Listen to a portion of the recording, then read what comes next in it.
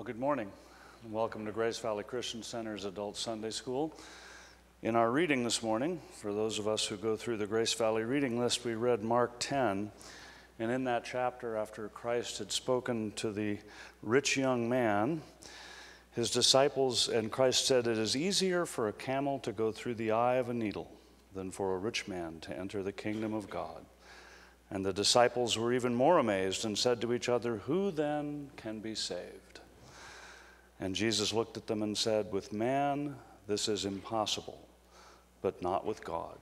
All things are possible with God." And later in that chapter we see why salvation is possible, because Christ said that he did not come to be served, but to serve and to give his life as a ransom for many. Let's pray. Heavenly Father, we thank you and praise you for this great salvation that you have wrought.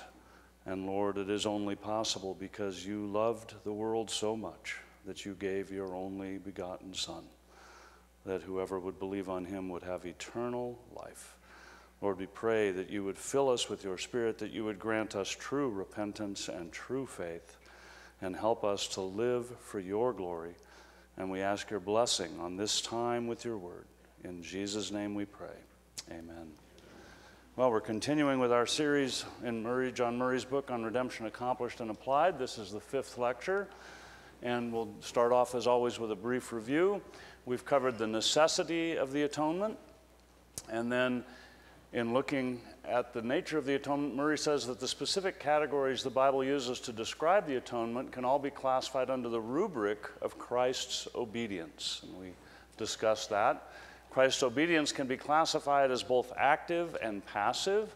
His active obedience refers to his keeping the positive demands of God's law, and his passive obedience refers to his satisfying the penal sanctions of God's law, all of which is done on our behalf. But we need to remember that Jesus was fully active and willing in everything he did. This was nothing that was imposed on him in opposition to his will. And it is through union with Christ that we are saved. Our sins are imputed to him, and his righteousness is imputed to us. 2 Corinthians 5:21 is the great verse for that point. And this union with Christ is a topic that we will return to throughout this series because it is so important. Murray called it the mother of all doctrines. And this is also, he called the central truth of soteriology, as our union and communion with Christ. And the specific categories that Scripture uses to describe the atonement are sacrifice, propitiation, reconciliation, and redemption. And we have covered all of those, and last time we finished, we were discussing the final specific category of redemption. And we had shown this quote last time, but I thought it would be good to remind ourselves.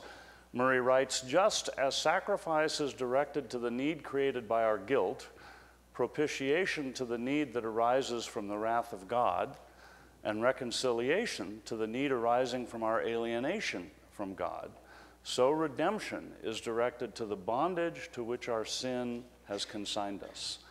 If you can agree and say amen to that whole paragraph, then praise God, because you believe in biblical Christianity. But that paragraph flies in the face of much of what goes on around us under the name of Christianity, because people don't believe in a wrathful God who needs to be propitiated. They don't believe in a God who is somehow alienated from us, and they don't believe in any kind of need for reconciliation, and they certainly don't believe that we are in bondage to any kind of sin or anything else for that matter. We're free people, right? We're Americans, so we're free. People in some other country might be in bondage, but we're free. Well, that's a lie. We're not free. And Jesus himself indicated that his sacrifice was in some sense like a payment of a ransom. I just read the verse from Mark chapter 10, but also last time we showed Matthew 20:28. The Son of Man did not come to be served, but to serve and to give his life as a ransom for many. And from what did Christ redeem his people? Well, last time we showed that he had redeemed his people from the curse of the law, but not the law itself. What is the summary of the moral law, the 10 Commandments? You shall love the Lord your God with all your heart, mind, soul, and strength, and your neighbor as yourself. We are certainly not in any way taken away from having to keep that moral law. That is still incumbent on us as Christians. But we are free from the curse of the law. And then today we'll finish the last 4 things here and then move on. We are also free from the ceremonial law, from the law of works, from the guilt of sin, and from the power of sin. So let's go on and take a look at the ceremonial law. This is an important point which really does a wonderful job of illuminating one of the passages in Scripture that is sometimes a little hard to understand in Galatians. So in Galatians, Paul argues against legalism, of course, and very strongly so. And salvation is not attained, is his main point here, by keeping the law. So near the end of Galatians 3:19, then he asks the obvious question, well, what then was the purpose of the law? Why did God give the law if the law couldn't save people? Because that's clearly the most important need for all human beings after the fall, is to be saved, to be put back into a right relationship with God. Nothing else really matters. So why would God give the law? Well, here's the answer Paul gives. The law was our guardian. It's an interesting word. In the Greek, the root word there is pedagogue. And a pedagogue, we think of a pedagogue as a teacher, but a pedagogue was actually typically a slave who was assigned to watch over the children. And the slave's job was to take the children to and from school and to oversee their entire upbringing. So it was a guardian, you could call it. Anyway, so the law was our guardian until Christ came, in order that we might be justified by faith. We're not justified by keeping the law, we're justified by faith. But the law had a purpose. But now that faith has come, we are no longer under a guardian, so something has changed. For in Christ Jesus you are all sons of God through faith, and he goes on, and heirs according to the promise. And this is from the ESV, by the way, because they use the word guardian here, which is a little better than our NIV. And he then treats the idea that heirs are treated differently at different times in their life. So this is the passage that I think is very important to understand what Paul's argument is. The heir, as long as he is a child, is no different from a slave, though he is the owner of everything. But he is under guardians and managers until the date set by his father. So what's the idea here? The idea is the heir of an estate is, the owner of the whole thing. As soon as the father dies, he's going to be the one who owns it all. So in a sense, he's the owner of everything. But while he's still a minor child, underneath these guardians that his father has assigned, he's just like a slave. He does what the guardian tells him to do. He's under that control. And Paul is equating the church, the people of God, to this relationship of the guardian to the minor heir. In the Old Testament times, Paul is equating the church under the law to that relationship. And then he goes on and he says, in the same way, we also, when we were children, were enslaved to the elementary principles of the world. So we here, meaning the church, the people of God, looked at historically. So in the Old Testament dispensation, we were children and we were under the tutelage of the law. We were enslaved to the elementary principles of the world. But when the fullness of time had come, God sent forth his Son, born of a woman, born under the law, to redeem those who were under the law so that we might receive adoption as sons, which is, again, a marvelous principle that we'll talk about more in the second half of this course, the adoption that we have, which is a marvelous privilege. In fact, Murray calls it the apex of our privilege and grace as a Christian. So what Murray's commenting on this, he says, what is in view here is redemption from the tutelary bondage of the Mosaic economy. So a tutor, again, is like a guardian. It's somebody who's tutoring or the guardian who's entrusted with the care of the minor child. And that was what the Mosaic economy was. In other words, under the dispensation of the Old Testament, when the Mosaic law was what was in force. The people of God under the Old Testament were children of God by the divine adoption of grace, but they were as children under age, under tutors and governors until the time appointed of the Father. Of this tutelary pedagogical discipline, the Mosaic economy was the minister. So again, there's the point that Paul is making, that the Old Testament church is like a minor heir. It's still an heir. It's still the beloved Son of the Father. It's still going to receive the full inheritance. It's under grace and all of these things, but in the Old Testament dispensation, it's like that heir as a minor under the rule of guardians, which is the law to the church. And then you move into the New Testament dispensation, and there's no need for that guardian anymore. But why? Because the child has been properly taught and properly raised. The law is still in force, but the child no longer needs the guardian or the tutor in order to cause the child to keep those laws. He has grown up into a man who keeps them because he's been properly trained and understands. So the ceremonial law was part of the Mosaic economy and has been abrogated. We're not going to go through the scriptures to prove that. It's a fairly clear point. You can see that especially in Hebrews, of course. And you can go look at Hebrews 7, 11, and 12, which talks about Christ coming in as a new high priest in the order of Melchizedek, as opposed to the previous Levitical priesthood. And in those verses, it makes the point that when there's a change in the priesthood, there must be a change in the law. These things go together. And then you can look at Romans 10:4, which is the verse that says Christ is the end or the goal of the law. That's often misinterpreted to mean that we're no longer under law in any way, shape, or form, that we don't need to keep it, but that's not what's meant. What's meant is that Christ was the end, the goal that the law pointed forward to. He fulfilled it in our behalf. Doesn't mean we don't need to, but he did it in our behalf for our salvation. So the difference between the people of God in the Old Testament and the New Testament is likened to the difference between a minor heir, as we've said, still under the control of a pedagogue, and an heir who has come of age and is free.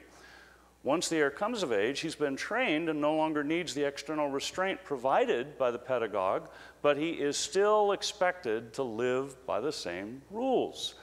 And similarly, the moral law is still in effect, while the ceremonial and civil laws are not. But we are not in bondage to the law. We are not slaves of the law in any way or to sin. So the church has come of age and is no longer in need of the law as a pedagogue. And there are a couple of verses here that I think are important in this regard. Jeremiah 31:33. But this is the covenant that I will make with the house of Israel after those days, declares the Lord. So this is speaking about the New Testament times, the time of Christ. I will put my law within them, and I will write it on their hearts, and I will be their God, and they shall be my people. And it made me think of Proverbs 22:26. Train up a child in the way he should go, even when he is old, he will not depart from it. Now, I must, I think, treat a common, again, misapplication and perversion of this verse from Jeremiah. We do not want to establish our conscience as king, right? Because our consciences can be defiled. It is wrong to go against conscience, as Luther said, and so forth, but that conscience must be captive, as Luther said, to the Word of God. So my conscience is not the ultimate authority. I can't just stand back and say, oh, well, the law is written in my heart, and I feel it's okay to divorce my wife because I'm really in love with this other woman, and surely God wouldn't want me to stay living with this woman if I'm not in love with her. That wouldn't be honest. And people come up with all kinds of crazy things, right? But I need to be under the Word of God again, using my own mind, not in a magisterial way, but in a ministerial way, in service to the Word. So if my conscience is bound by the Word of God, then this is true. The law is written on my heart, and I should do what that says. But I can be against that, so I have to be careful. I have to look to the Word of God, not to just my own silly thoughts and think that God has written the final authority within me. No, the final authority is the Word of God. All right, Murray says, Christ has redeemed us from the necessity of keeping the law as the condition of our justification and acceptance with God. Now that sentence, I think, could be very easily misinterpreted. So you have to ask, can anyone be justified by keeping the law? And, Murray certainly did not intend to imply that anyone can be. And elsewhere, he wrote the following. I took this from the Collected Works of John Murray, Volume 2. Murray writes, Paul says in Romans 2:13 that the doers of the law will be justified. But he goes on to show that there are none such. There are no such people. For all have sinned and come short of the glory of God. So this is a point we may get into later when we deal with the chapter on justification under redemption applied. And it's a very important point. But, what is the purpose of the law even in the Old Testament? Was it ever meant to save anybody? And the answer is no, okay? And could anybody ever keep it? No. And then there's this question people sometimes ask, especially if you're talking to people who aren't Christians. Well, what if somebody kept the law perfectly? Wouldn't God then save them? Well, that's a purely academic question because I can always just say, well, have you kept God's law perfectly? It's a completely moot point in a sense. We are guilty in Adam because he was our federal representative, but the Bible also says everyone will die for his own sin. And it's a completely moot point because I get a sinful nature from Adam. I sin because I'm a sinner. I have a sinful nature, not that I'm a sinner because I've sinned.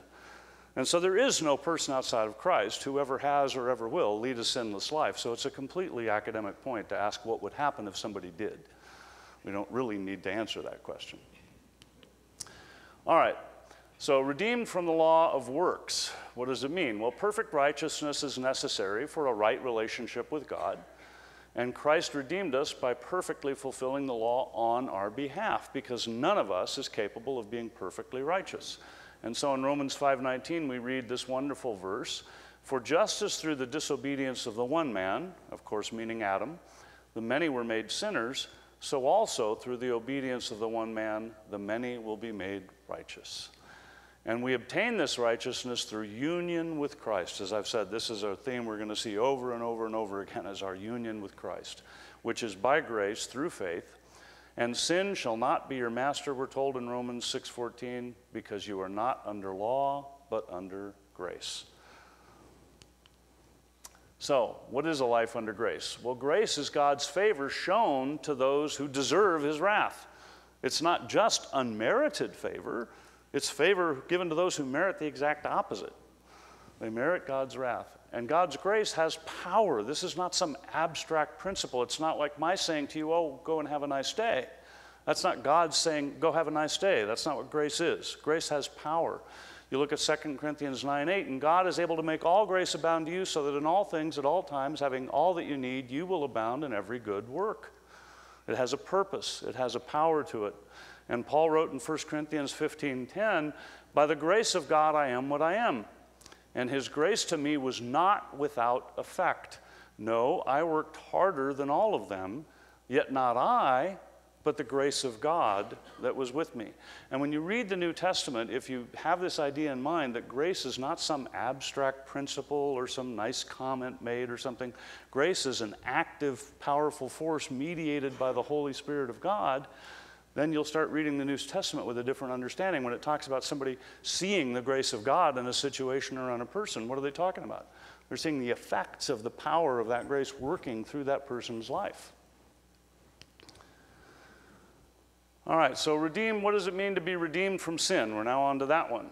Well, in the introduction to Revelation, the Apostle John wrote, "To him who loves us and has freed us from our sins by his blood, and has made us to be a kingdom and priests to serve his God and Father." So clearly, this establishes that we have been set free, or you could say redeemed, from our sins. But Murray focuses on two aspects of sins here.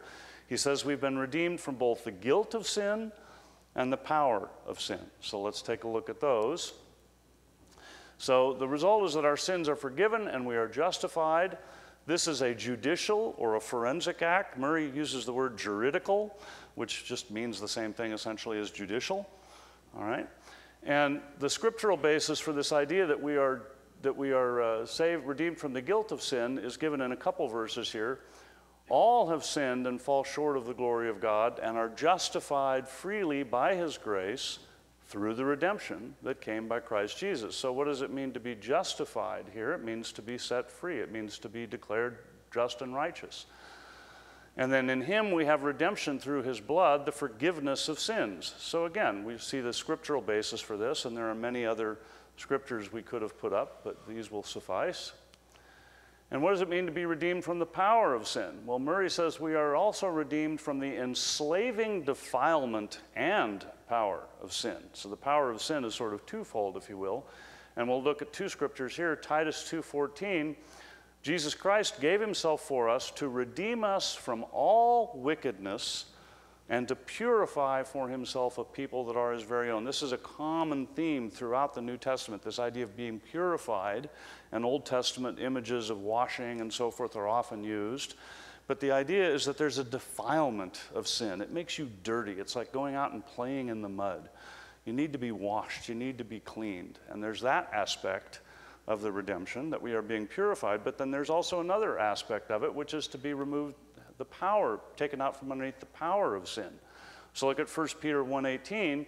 "For you know that it was not with perishable things, such as silver or gold, that you were redeemed from the empty way of life handed down to you from your forefathers." Well, what is the empty way of life? That's the way you used to live before you were born again. That's the life of sin. And you have been redeemed from that. In other words, you have been given power to live differently. You have the Holy Spirit, you have the Word of God, you have been given a new nature if you're born again, so you have the power to not live that old way anymore, but to live in a new way, in the newness of life, we're told elsewhere. So that's being redeemed from the power of sin. And Murray writes, redemption from the power of sin may be called the triumphal aspect of redemption. I like that word, and many, many years ago, well before I was born, when you read writings from Christians, they frequently spoke about somebody living a triumphant Christian life. I think that's an expression maybe we should get back into our language, to live a triumphant life. It emphasizes this idea that I have enemies, real enemies, namely Satan and my own sin and the world, and that I need to overcome them. They also talked about living an overcoming Christian life. Both of those expressions got used. And so being freed from the power of sin is the triumphal aspect of redemption. Not only is Christ regarded as having died for the believer, but the believer is represented as having died in Christ and as having been raised up with him to newness of life. It is this fact of having died with Christ in the efficacy of his death and of having risen with him in the power of his resurrection that ensures for all the people of God deliverance from the dominion of sin, Murray wrote. So you can go home and read Romans chapter 6, which speaks about our having died with Christ, our being raised with Christ, that we are no longer slaves to sin, but we are now slaves to Christ and to righteousness. Our union with Christ is much closer than just being associated with him in some way or united with him in some simple contract or something. He is with us and we are with him in some very deeply mysterious way, so that his death and resurrection manifest themselves powerfully in our lives, and we have real power to overcome sin, power to control our behavior. There's a couple of expressions that theologians use for this. Prior to our conversion, we were not able to not sin. Theologians like to use Latin all the time. Don't ask me why, but you may hear the phrase. So what's the Latin phrase? Non posse, non peccare. Not possible to not sin. That is the condition of everyone outside of Christ. It is not possible for them to not sin. But then, when you are born again and you are in Christ, what's true of you? Well, you are able to not sin. You are posse non peccare. It's possible for you to not sin now. So that means your sins and my sins, if we have been born again, are much worse in God's sight than the sins of an unbeliever.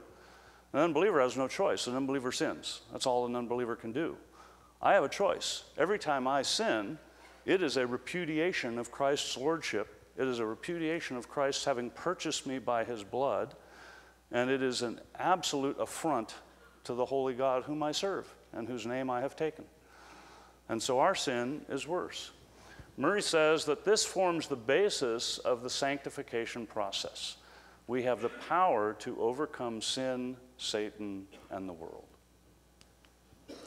So that leads to an interesting question. Are we redeemed from Satan? Some early church fathers thought of Christ's ransom as having been paid to Satan himself. But as Anselm and others have pointed out, Satan is a creature. And as a creature, he has no such authority, nor does any other creature have any authority to demand from God a ransom. So you can see that in Why God Became Man, Book 1, Chapter 7, if you're interested. So the analogy of a ransom breaks down at this point. As with almost all analogies, we've got to be careful to not push them too far. And the idea of a ransom sort of implies that there's a secondary power out there that you have to pay a ransom to. But God isn't paying a ransom to some other power. There is no other power that has any power over God or any ability to put God under obligation. So in that sense, the analogy of a ransom breaks down a little bit. But Murray points out that there was a great truth that the early fathers were trying to express with this idea. And that's shown in John 12:31. Now is the judgment of this world. Now will the ruler of this world be cast out. Satan is the ruler of this world. He's called the god of the kingdom of the air in different places. But that's all under God's authority. Satan is not able to do anything that God doesn't allow him to do. Satan has no power outside of that which God grants to him. He's a very powerful being, but he has no power outside of that which God grants to him, which is why we're told in James 4 that if we resist the devil, he will flee. So, are we redeemed from Satan? No. Murray concludes in part, redemption from sin cannot be adequately conceived or formulated except as it comprehends the victory which Christ secured once for all over him who is the God of this world, the prince of the power of the air, the spirit that now works in the children of disobedience. So we must see that we are in a spiritual battle with real powerful enemies or we will be defeated. If you underestimate your enemy, it's a common adage in war, right? If you underestimate your enemy, you're going to pay for it. Well, if we underestimate our enemy, we're going to pay for it. All right? So you can go home and look at 2 Corinthians 2:11, which is the verse that says in the NIV, we are not unaware of Satan's schemes. More properly translated, we're not unaware of his thoughts. Satan puts thoughts into our mind. Where do all sins originate? Thoughts and feelings, emotions, right? And you can also go home and look at Ephesians 6:12 and following, which of course talks about the fact that our battle is not against flesh and blood, but against the spiritual powers, and talks about putting on the full armor of God. All right, what about application for chapter 2? We've now finished chapter 2 on the nature of the atonement. The nature of the atonement accomplished by Christ is such that we are not just forgiven, but we are radically changed and given power by grace and the indwelling Spirit. So there are three things I think we should all do, and these are things we should do over and over and over again through our Christian life. First, we should make our calling and election sure. Do I exhibit the signs of new life? Read 1 John. Do I exhibit the signs of new life within me? If not, I need to repent. I need to cry out to God, have mercy on me, a sinner. Save me. If I do, then first thing I need to do is be thankful for what God has done in my life. It's nothing in me. This is all something God has done. This is God's work from beginning to end.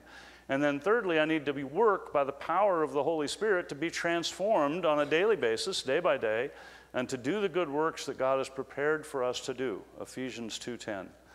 People love Ephesians 2:8-9, for it is grace you have been saved through faith, this not of yourselves, right? Not by works, so that no man may boast. They tend to forget about Ephesians 2:10. You are Christ's workmanship, or created in Christ Jesus unto good works, which God has created and prepared in advance for you to do, right? So there's a purpose to our salvation. All right, what about the perfection of the atonement? This is now chapter 3 of Murray's book, and we'll actually get through it today, I believe. Well, maybe not. The atonement has been degraded in different ways through time. First, the Roman Catholic Church, of course, impugns both its efficacy and its once-for-all nature by their doctrines, notably what they call the sacrifice of the Mass. This idea that Christ has to be re-sacrificed in any real way is absolutely, completely unbiblical, radical idolatry and blasphemy. Christ's sacrifice was once. We are to do the Eucharist as a remembrance of his sacrifice, not as a re-sacrificing of Christ. And the idea that I can commit a mortal sin for which I will be sent to hell if I don't get in and do my penance and go to a priest and ask forgiveness and so forth before I die, that again denies the efficacy of Christ's work. Modern liberalism reduces all this, as we've seen, to just a mere example. Christ was an example of a good person, shows us God's love and so forth, but no real efficacy there. And true Christians sin by not firmly proclaiming this truth and living in a way that demonstrates its power.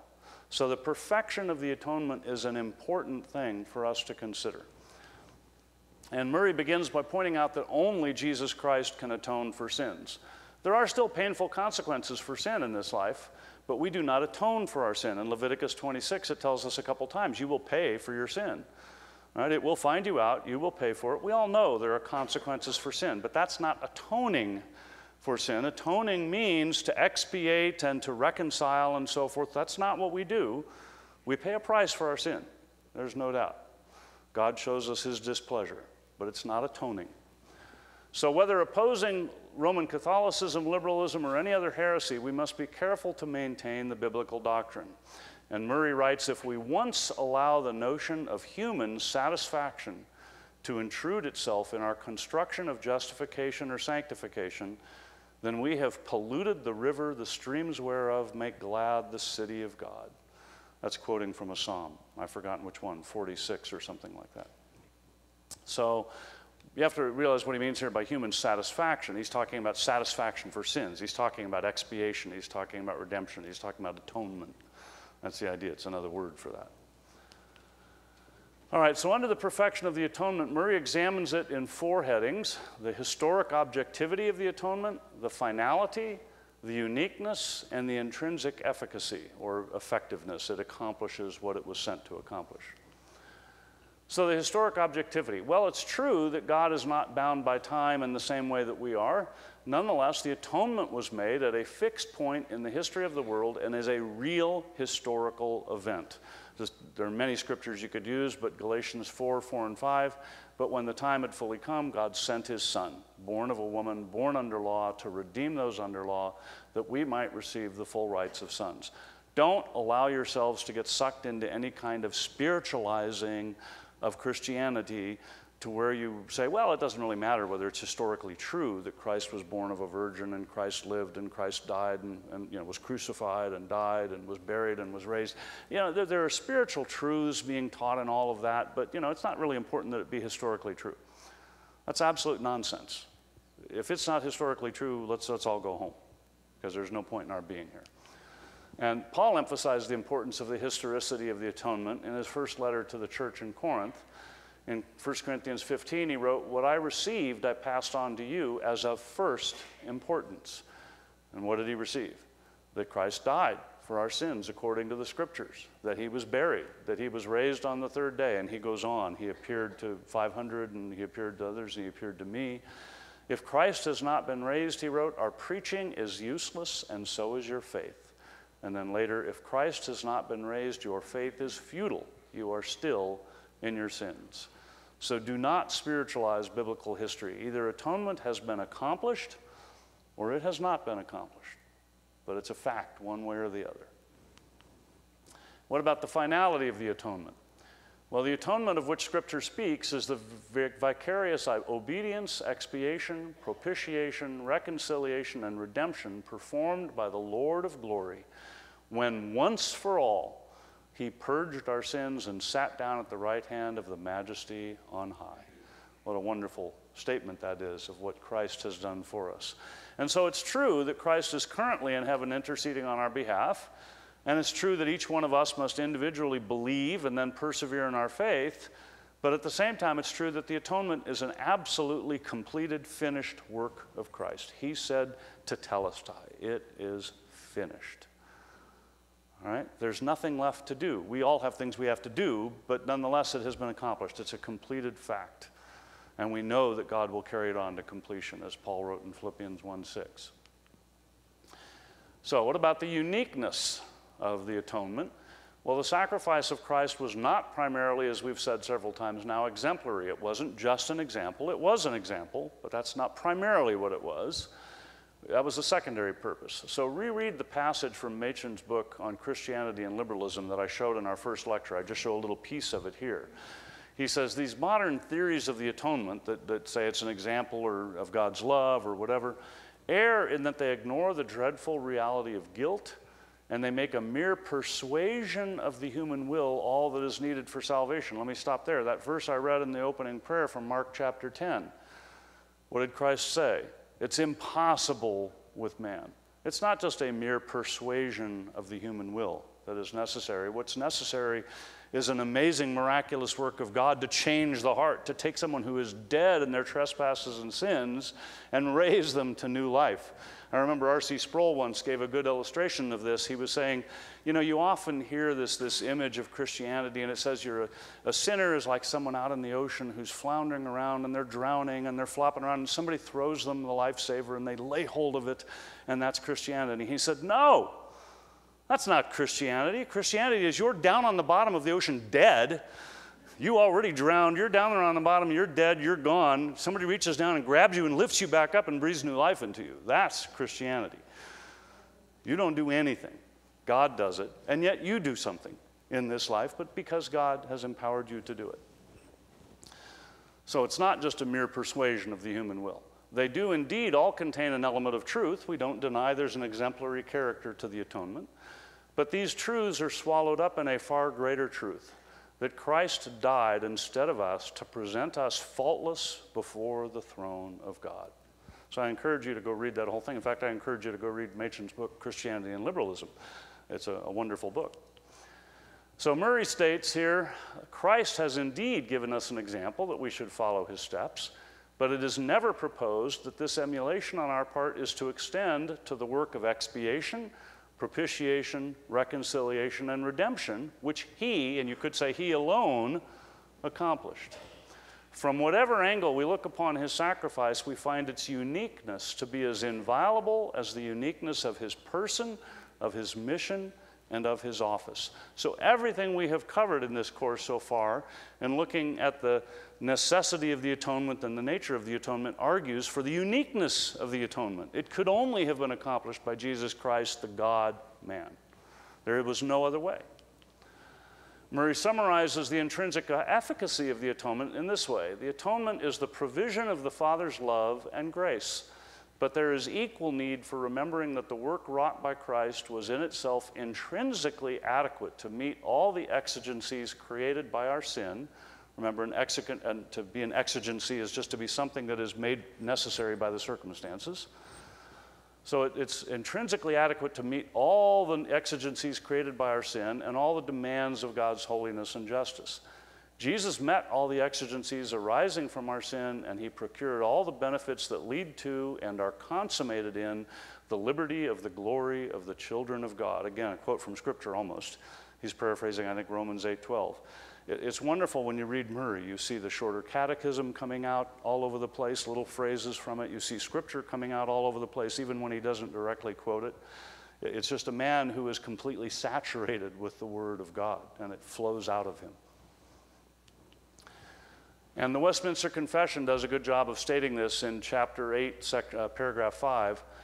The Lord Jesus, by his perfect obedience and sacrifice of himself, which he, through the eternal Spirit, once offered up unto God, has fully satisfied the justice of his Father and purchased not only reconciliation, but an everlasting inheritance in the kingdom of heaven for those whom the Father has given unto him. What a marvelous statement. So let's take a look at how to apply this third chapter. We are actually done with it.